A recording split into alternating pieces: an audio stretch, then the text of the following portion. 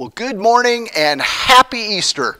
I am really delighted to welcome you. I am John Arnold, pastor of First Presbyterian Church of Walnut Ridge, and it is a pleasure to have you worshiping with us today.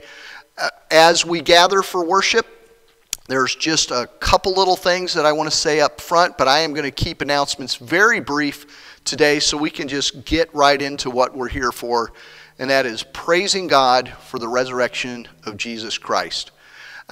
In terms of announcements, one thing I want to note, we're going to do something today that we've never had the opportunity to try to do before, and we're going to celebrate a virtual communion, if you will. I will officiate as I would if you were all sitting here in the pews at First Presbyterian Church.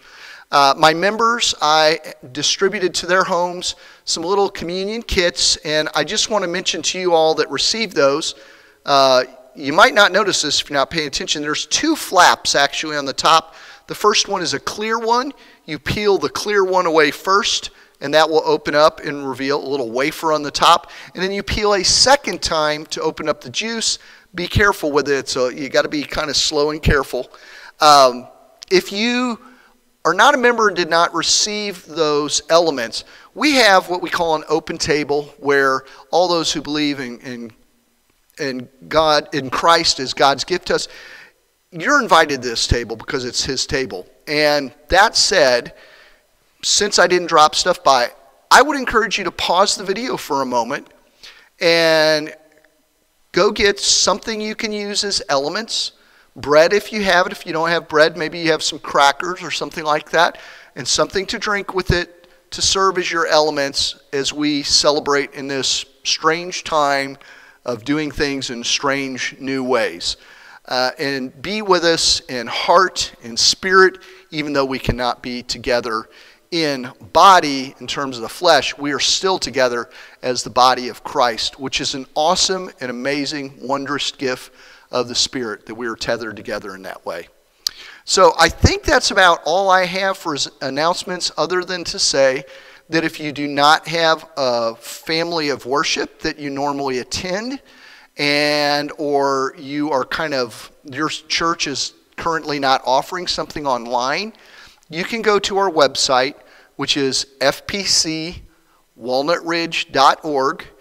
You can see the last couple of full worship services and a collection of prior sermons. You can also find on our website links to prior activity that we've had in the church or things we are moving online, like our yoga class or the Maundy Thursday worship service that we had collectively with 3 other Presbyterian churches this past week. And I want to thank the pastors of those churches, Emily Hook down at Graham Memorial, Susan Arnold at Wynn, and Matt Bussell at First Presbyterian Jonesboro. Thank you so much for making that possible, and the musicians of those various churches. So all of that said, I want to invite us now to begin to kind of let go of whatever may be stressing us out. You know, I've gotten this sense as I've talked with people are getting kind of weary and frustrated and just have a lot of edge to them right now. Because there's a lot of ambiguity. We don't know how long this will last. And that's okay, because viruses will come and go. But if there's nothing else we understand out of this service today, it's that God is in control when it seems like all the world is losing its mind, right? If there's nothing else the resurrection teaches us, it's that when all seems lost, God is still in control and can redeem and bring out victory from tragedy. So with that spirit in mind, I'm going to invite you, let's just take a big collective sigh to let go of that stuff. Just a nice deep breath in, and then just let go of that. All right, just let go of that, and let's now center our hearts and minds on God, because this is the opportunity for us to give our best to God, because God's always giving us God's very best. So settle into that thought in the spirit of this worship today, in the joy that Jesus is alive, and because of that we will live and live abundantly and live forever. Ponder that as we enter into our worship listening to a prelude.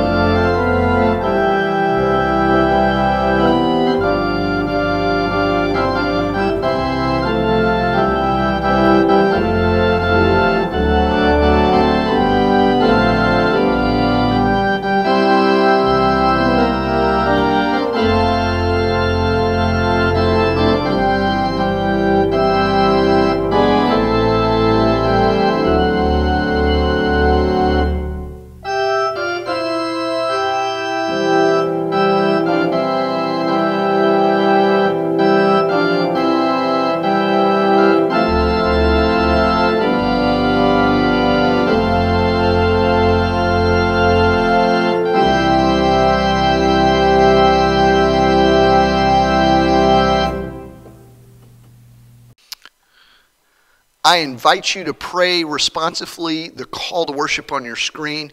Beloved church, behold the victory of our God. Jesus our Lord has conquered the grave. Christ is risen. Alleluia.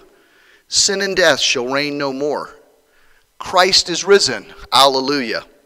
Let this peace resound with joy. Christ is risen. Alleluia. Thanks be to God. And please join me in singing our opening hymn, Jesus Christ is Risen Today.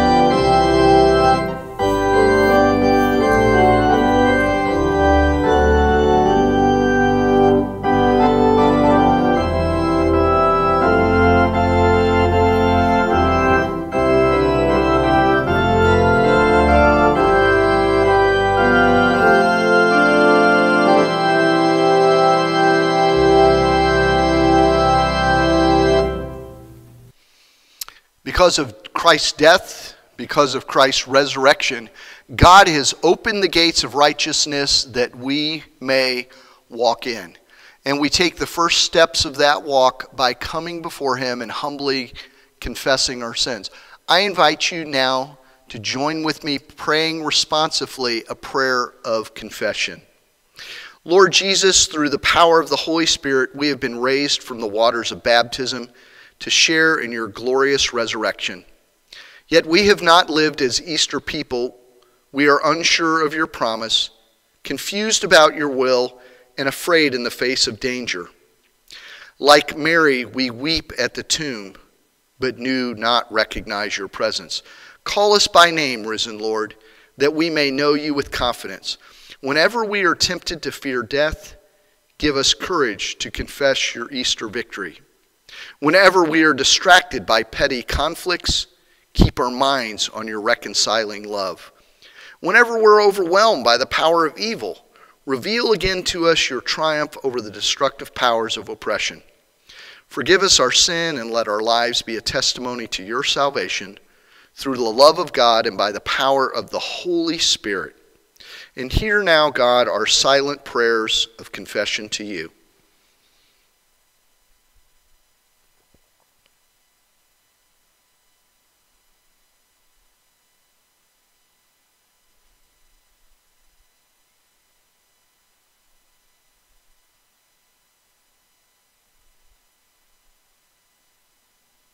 Amen. Listen, church. God, who raised Jesus from the dead, has not given us over to death. In the name of Jesus Christ, we are forgiven. Praise be to God, and let us sing together the Gloria Patri.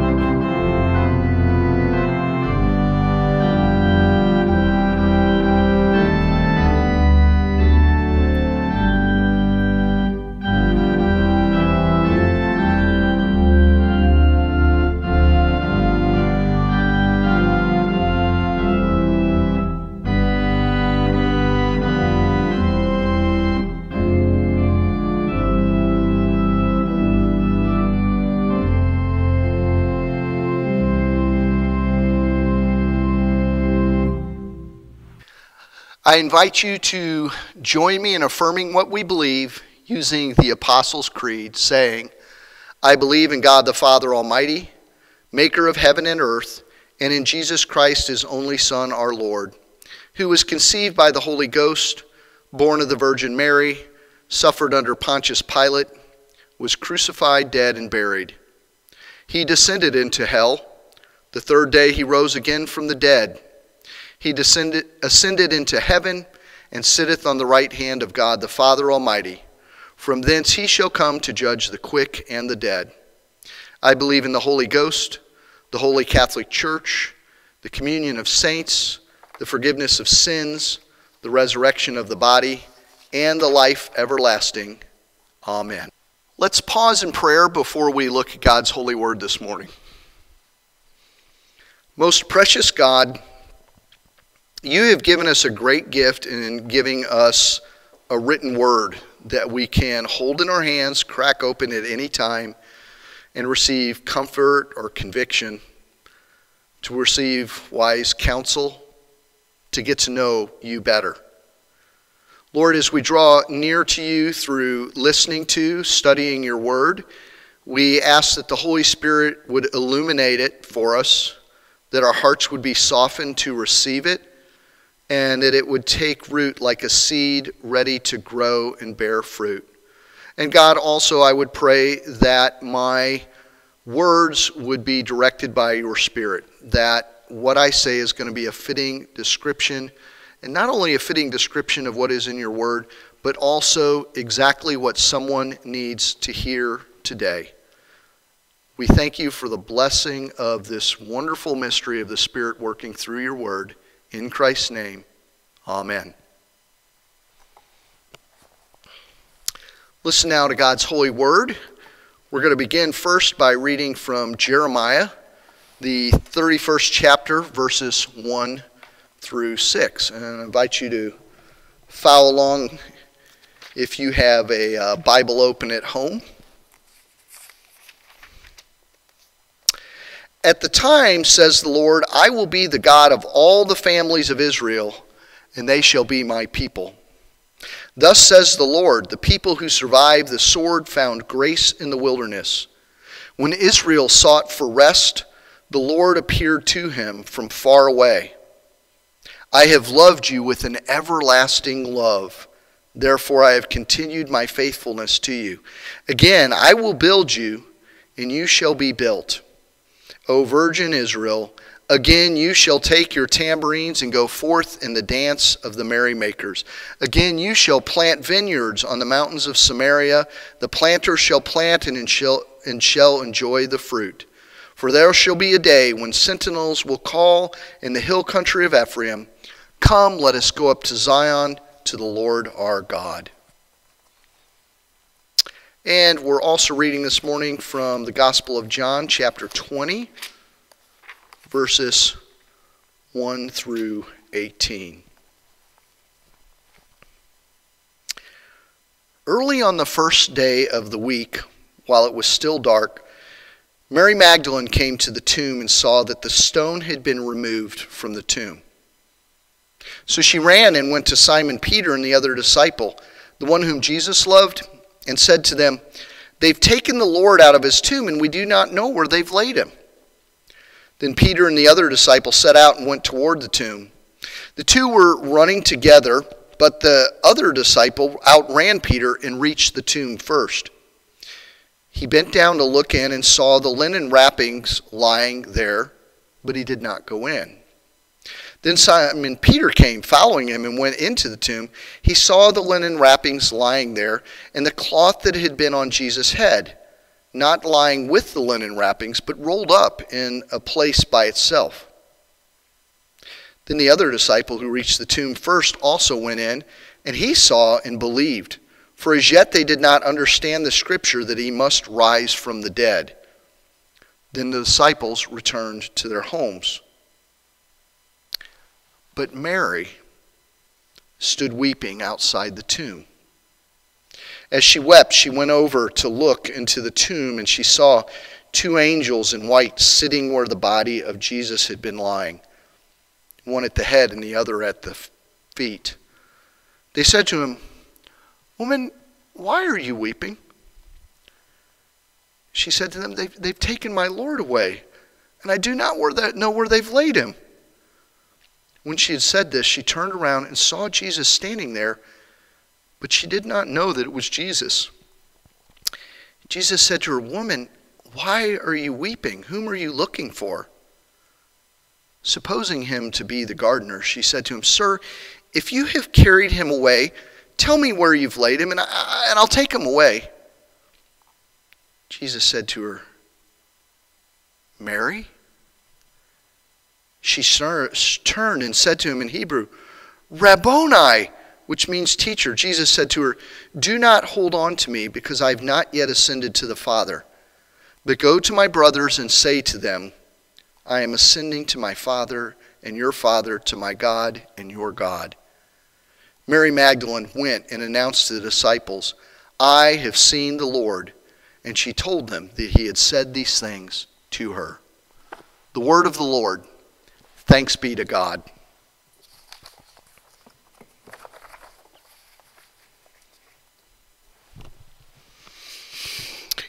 Whenever I read this passage from John, this version of the story, I'm very drawn into Mary's part of the story for some reason. There's that strange moment where she doesn't know what to think. She can't recognize Jesus. I think she's so lost in her grief and fears and confusion that she just is like in a bubble. And if you've ever been in grief, you've probably had that experience where it's almost like all of your senses get dumbed down. And I want to focus mostly on that experience of Mary. I'll lightly touch on the disciples being there, because whenever I look at this story, I'm reminded of a funeral that I did many years ago. it's got to be close to 20 years ago, I would say. Well, it's been over 20 years ago. I lived in Logansport, Indiana, and occasionally in that small town where I was an associate pastor, we would get calls from the funeral home to do a funeral for a family who did not have a pastor. That was not at all uncommon. It particularly wasn't uncommon for them to call our church because there were 3 pastors there. There was the head of staff, and myself and my wife were co-associates. And so we were kind of on their short list to call. It didn't hurt that we literally were right across the street from one of the funeral homes. And in this particular situation, there was a family who I visited with them, and I met with them. And normally when I meet with a family, I take some time and I get to know the loved one who they have lost through them. They'll tell me stories, they'll share favorite memories, and we'll spend a long time doing that. And I'm really trying to listen deeply and closely to identify what are some really central themes to who that person is. And then a portion of our time is spent thinking through how we are going to celebrate that life and that resurrection to eternal life of their loved one. And usually that means walking through, what kind of hymns they may want for a service. It might mean talking through what readings or family members they want involved in the service. Or maybe it's also talking through the order of things that are going to happen. There's going to be a visitation and a service, and then possibly a luncheon afterwards, and then a graveside. And we work all those logistics out. But in the case of this family, almost none of that happened. I met with them. It was a very small family. Their mother, who had died, was very old, and most of her friends and family had preceded her in death. So this was going to be literally just a handful of people, maybe 6 or 8 people, gathering to remember this woman's life and celebrate her resurrection. And they were adamant that the only thing they wanted was a very short graveside service. They did not want a visitation. They did not want a memorial service of any kind. And they only wanted a graveside service. And they wanted that. The reason they wanted that is because that's what their mom had been adamant about with them. When I am gone, please, I just want you to have a graveside, and I want you to say a few words about prayer, because she really believed in the power of prayer, and to leave it at that. And I do everything I can to just honor the wishes of families, and as much as I can, I try to encourage families to maybe do more than that if they are able. It's not always possible because we need time to grieve, right? But in this situation, they were very clear. That's what they wanted and all that they wanted. So I honored that. Now, when this funeral happened, it was in the absolute dead of winter. And up in Indiana, okay, this is kind of north central Indiana, the dead of winter is bitter and biting and awful. And the particular morning that we were going to have this graveside, it was that kind of morning. It was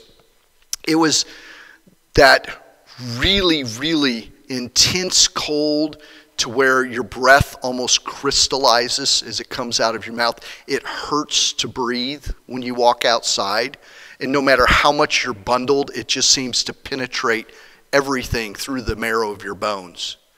And so we showed up at the graveside, and we were going to have this ceremony where she would be interred, but we weren't going to do it because the ground was frozen solid. We were just going to gather at that memorial spot, if you will, and have the service. And so we're standing there around what is going to be her grave, and there's a headstone there. And I'm going to interrupt the story for just a moment and just start to comment a little bit why it reminds me so much of this passage. Because I think for Mary and for the disciples, so many of the ordinary things of what they would go through to grieve losing Jesus got truncated. Not by their choice, though, not because they were trying to honor Jesus' wishes or anything like that, but all of the norms of preparing his body and those kinds of things. If you remember, the women came back and they came later wanting to prepare his body because there had been no time because of the Sabbath and getting his body down and getting it in a tomb as rapidly as they could. And because it was a crucifixion, there were so many things that were out of the norm. In the ways they would have honored the passing of a life were not there. And so, in a modern equivalent, kind of a baseline of what's fairly normative, though it's changing a lot now, is, some time to visit, some kind of service, maybe a lunch with a family and a graveside. That's been historically sort of a norm for us. And so imagine that all of that's gone and you wind up with something kind of like I walked into, where the opportunity to grieve is it's whittled down to the most bare minimum. And in the case of Jesus' death, you add on top of that the horror of what happened to him. It's not like all these things happened and Jesus had died because something broke with his health, or Jesus had died because there had been some terrible accident where he had gotten injured and couldn't recover it. No, he was heinously executed in one of the most vile and most excruciating ways that you could take somebody's life. And it was done publicly, and it was done intentionally to humiliate him as much as possible. And so they have the weight of that. And again, probably Jesus, if he had died in any other situation, there would have been thousands of people, right, to show up. I mean, Jesus, a week earlier, was a celebrity. He was coming into Jerusalem. He was being hailed as a king.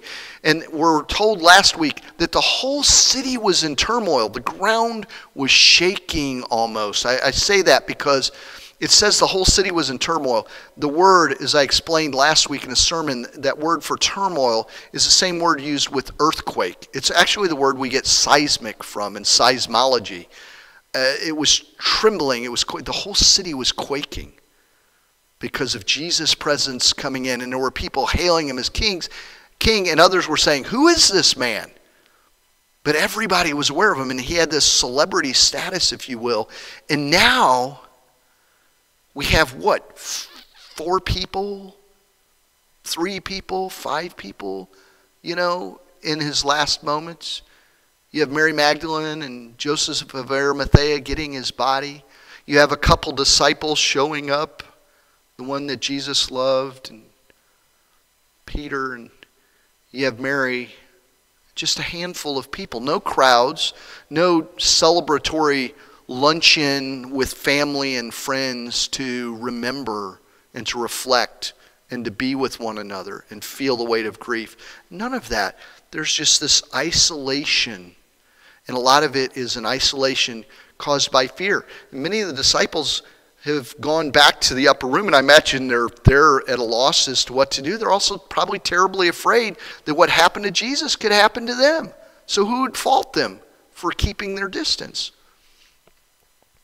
And after literally everyone has trickled away, we have Mary left standing by herself. And I want you to hold that image for a moment, and I want to go back to the story of my family in Indiana. Here's what happened that Sunday morning. Or it wasn't a Sunday, I'm sorry. Here's what happened that morning. I went out there with the family. We crunched through the snow from our cars over to the edge of the grave. I literally just said a few words about prayer, and we had a prayer. It was maybe 3 minutes, maybe 5, if you count us kind of milling about waiting to feel ready and get started. And we got done, and then there was just this awkwardness of standing there, and you could kind of palpably feel nobody knew what to do. I think that's the kind of space Mary was in. And we stood there, we tried to stand there as long as we could in that, but because it was just excruciatingly cold, what happened is eventually family and the couple friends that were there, again it was maybe 6 or 8 people, I don't remember specifically how many, they began to trickle to their cars and start them up and sit in their cars because it was just too cold to stand there. And I wanted to wait until the very last person left. And I too, though, began to get bitterly cold. So I walked over to my car and I sat down in it, and it was running and heating up. But I thought, I'm going to wait here until everybody leaves just to make sure that people are going to be okay. And everyone peeled away, including myself, except for one person. And there was a son there. And this son, I'm going to call him Alan. Alan was standing there. And he stood at his mother's grave. And this is what he did. Let's say her grave's right over here. He stood there, and he was just standing, and you could see the weight of grief on him. He was literally bowed over with the weight of it. And he would kind of take a deep breath, and he would start to walk away a step or two, and he would stop, and then he would go back. And he did this, and he'd start over back toward his car a few feet, and then he'd go back. And each time he was going a little less further back, but it's like he couldn't leave. And I know that part of what was going on was he just still hadn't processed the loss that he'd been through.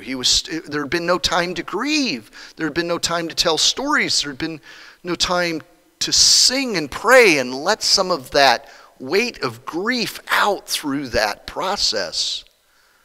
And so Alan was stuck. I think probably a whole lot like Mary, where Mary gets there and she has the added trauma of it appears that somebody's stolen Jesus' body.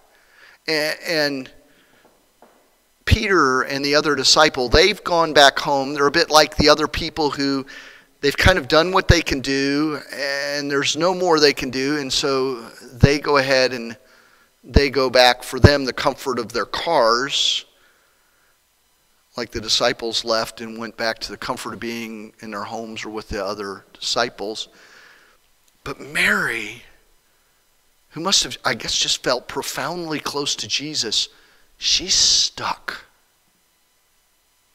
And this young man, Alan, I want you to imagine for a moment that on that morning, standing there in the snow, as he's faltering back and forth between wanting to stay and wanting to go and feeling the weight of grief and feeling the bitter biting cold, he's doing this awkward dance back and forth, and an older woman comes walking from somewhere out of the graveyard up to him and walks up near him and says, young man, why are you so upset? And he says, I've lost my mother. I've lost my mother. She's gone. I'm never going to see her again. And then this older woman who's walked in from who knows where in the graveyard, she says one single word. She says, Alan? And Alan, in hearing his name called, realizes that this woman is his mother. And she's alive. And he turns, and And the only thing that can come out of his mouth is, Mom? Mom? And he wants to run and take hold of her. And she kind of holds him off for a moment and says, yes, it's me. But you can't touch me yet. Not right now. Please go back and let your brothers and sisters know that I'm alive. And I'll come see you soon.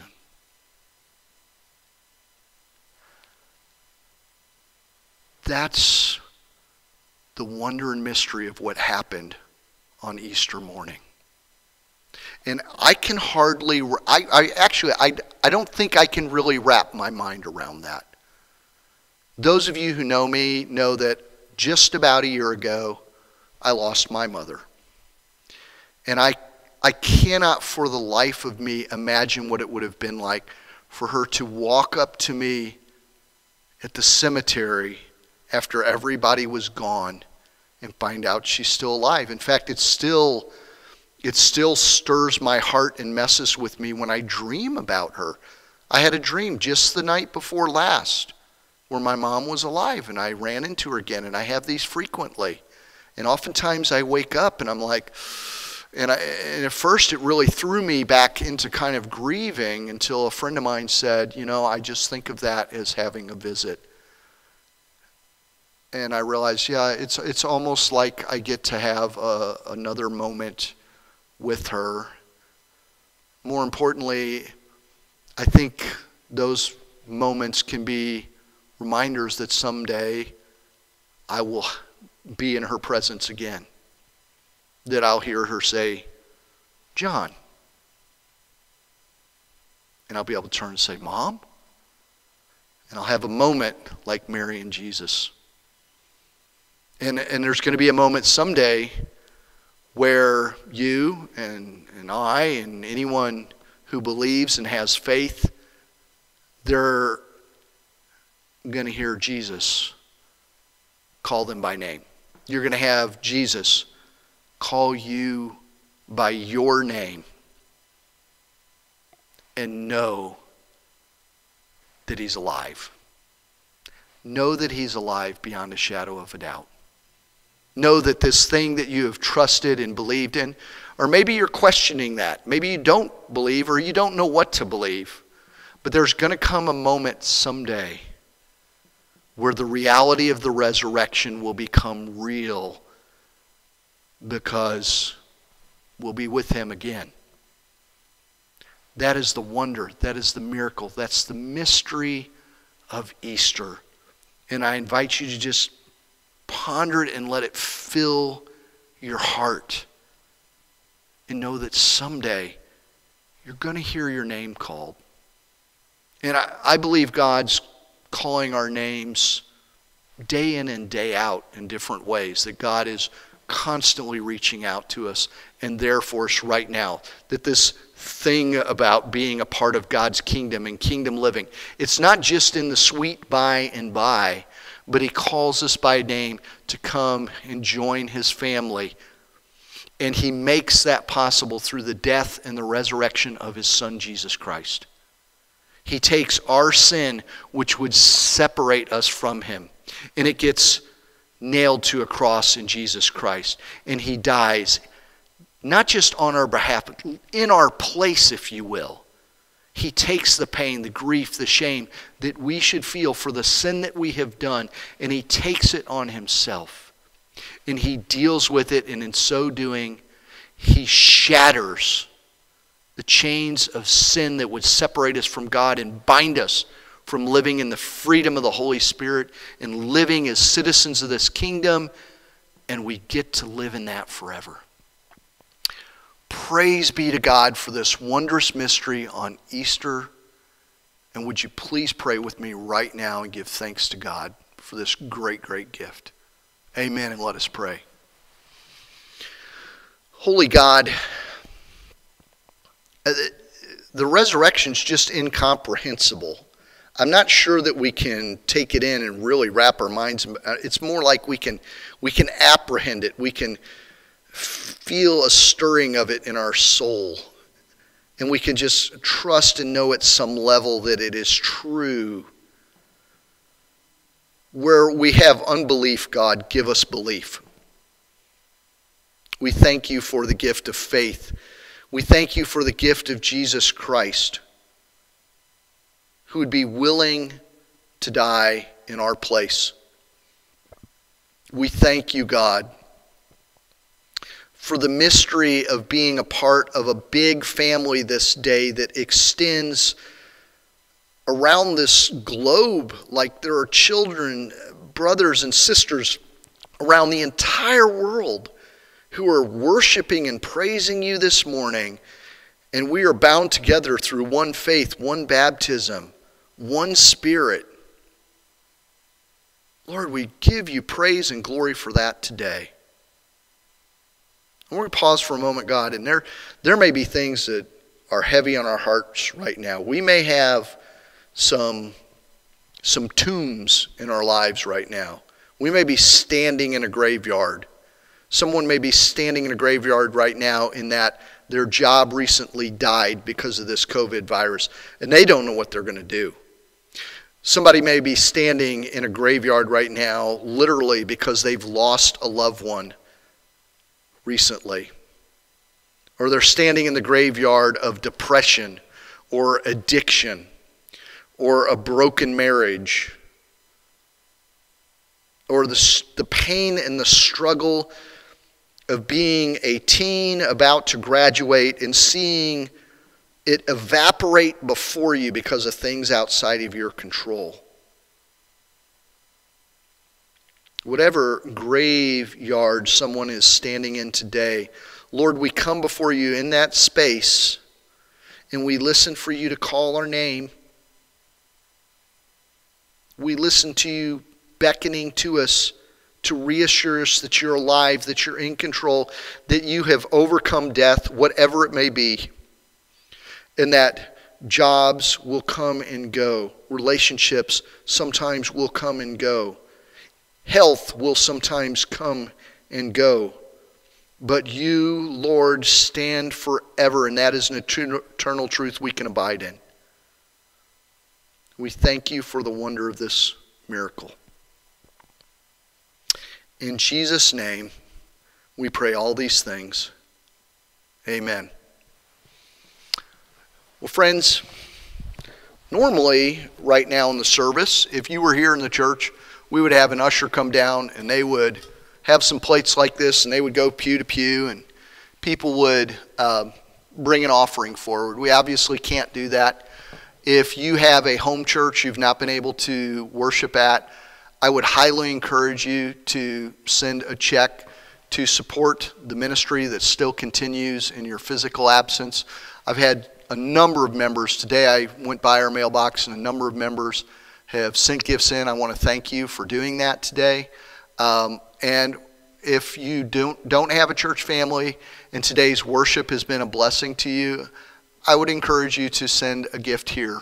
I'll put our P.O. Box at the end. It's P.O. Box 214 in Walnut Ridge. I'll just put it beneath me here somewhere in the video. You can pause the video and jot that down. But P.O. Box 214 in Walnut Ridge, 72476, I believe is our zip. Let's give thanks for a moment in prayer for God's gifts, both visible and invisible today, and be grateful that He gives us enough that at times we can share some of it to touch the lives of people who are going through hard things or to bring the good news like this forward into darkness. So let us pray. Holy God, you do shower us with gifts both seen and unseen, and at times we feel more material prosperity than others. Wherever we are right now, we give you thanks for the gifts you've given us, and we pledge ourselves to give back of our time, our talent, of our tithe, to be able to honor you. Just to say thank you for what you've done in our lives, and to be a witness, and to share in the ministry of what you do, God, through this church and other churches. So God, bless the gifts that we give you, and multiply them, Lord, that they might become amazing ministries touching many, many lives. In Jesus' name, we pray these things. Amen.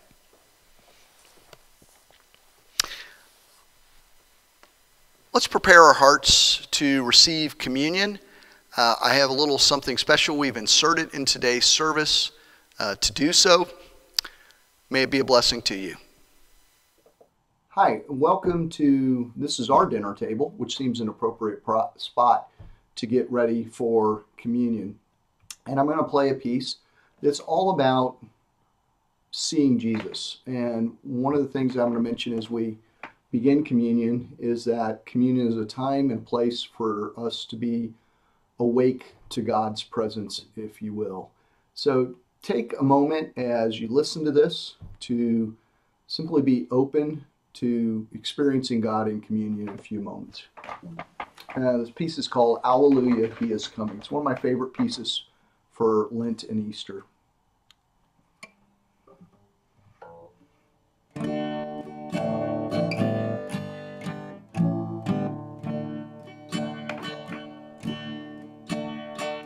I looked up and I saw my Lord a-coming.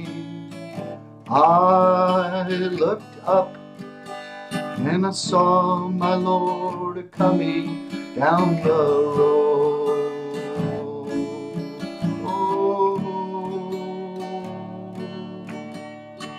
Oh, hallelujah, He is coming. Hallelujah, He is here. Hallelujah, He is coming. Hallelujah, He is here. I looked up and I saw my Lord a-weeping. I looked up and I saw my Lord a-weeping for my sins.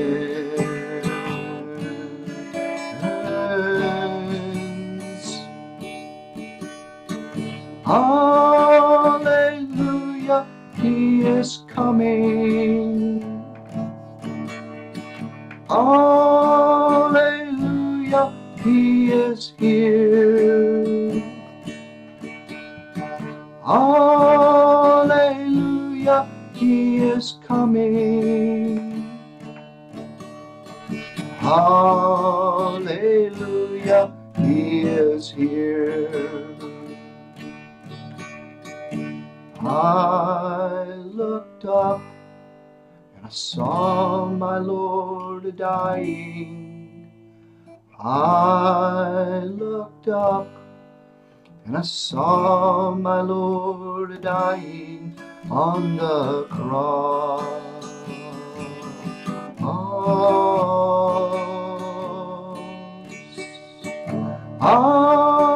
Hallelujah, He is coming. Hallelujah, He is here. Hallelujah, He is coming. Hallelujah, He is here. I looked up and I saw my Lord rising. I looked up and I saw my Lord rising from the grave.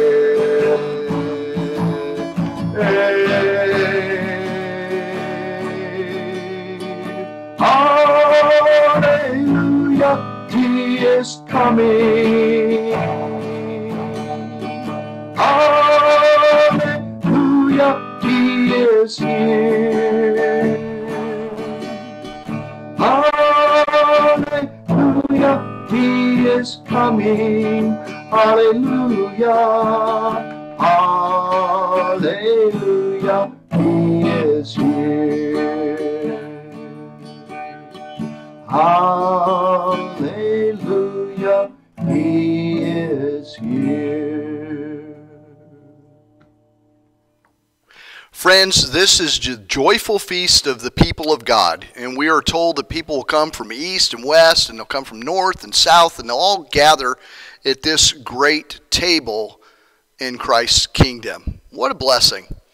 Now, it is not the table of the Presbyterian Church. It's not the table of the pastor here, me, or this congregation. It's the Lord's table, and He invites all who believe in Him to come and join in this great sacrament. Now, at this table, it is a place where our eyes are opened to Christ's presence with us.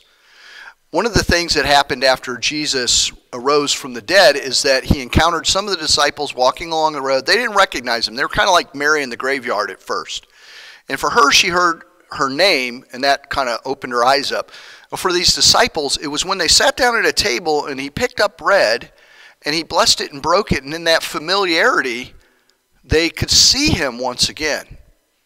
So this is an opportunity not just to remember what Jesus did once long ago, but it is an opportunity for our eyes to be opened anew to His presence with us right now, and to be reminded that He's made promises that He will come again, and we will sit at this table with Him. So I invite you now to prepare our hearts through prayer, using the great prayer of thanksgiving. The Lord be with you, and also with you. Lift up your hearts, we lift them to the Lord. Let us give thanks to the Lord our God. It is right to give our thanks and praise. Indeed, God, we do give you thanks and praise because your love is everlasting. We praise you that in the coming of your Son, Jesus Christ, your promises that were given by prophets, they were fulfilled, and the day of our deliverance has dawned now. As we look for the triumph of His kingdom, we exult with holy joy. How wonderful are your ways, Almighty God. We praise you, most holy God, for sending your only Son, Jesus, to live among us, full of grace and truth. He made you known to all who received Him. Sharing our joy and sorrow, He healed the sick and was a friend of sinners. God, obeying you, He took up His cross and died that we might live. We praise you that He overcame death and is risen to rule the world. He is still a friend of sinners, and we trust Him to overcome every power that can hurt or divide us. And we believe that when He comes in glory, we will celebrate victory with Him. Lord, lastly, we pray the words that He taught His disciples to pray, saying, Our Father, who art in heaven, hallowed be thy name. Thy kingdom come, thy will be done, on earth as it is in heaven. Give us this day our daily bread, and forgive us our debts, as we forgive our debtors. And lead us not into temptation, but deliver us from evil. For thine is the kingdom, and the power, and the glory forever. Amen. Remembering the Lord Jesus, we break bread and we drink this cup. And as we do so, we recall His death until He comes again. The Lord Jesus, on the night of His arrest, He took bread, and after giving thanks for it, He broke it, saying, This is my body broken for you. Do this, remembering me. In a similar way, He took up the cup and said, This cup is the new covenant in my blood. This do as often as you drink it in remembrance of me. For as often as you eat this bread and drink this cup, you proclaim the Lord's death until He comes. Jesus also said, I am the vine, you are the branches. Cut off from me, you can do nothing. The gifts of God for the people of God.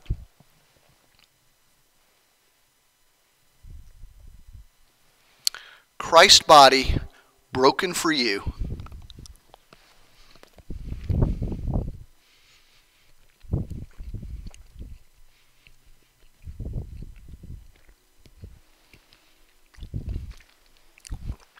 The cup of salvation, Christ's blood shed for you.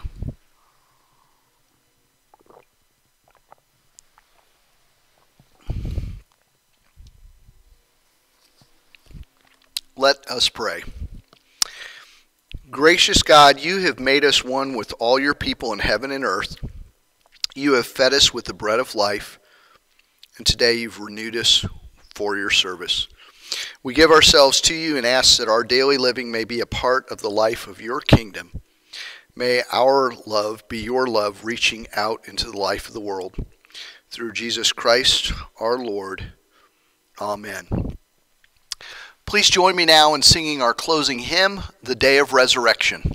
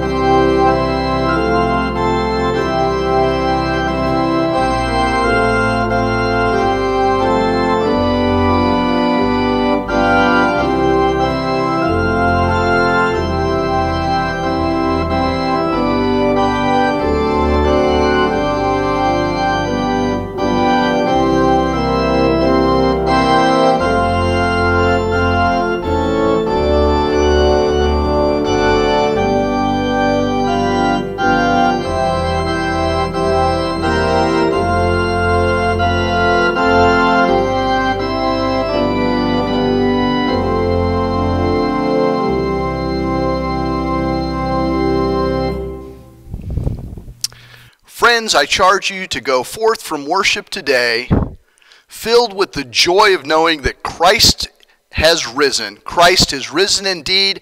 Alleluia. And as you do so, listen for him calling your name, and may you recognize his presence when he does so.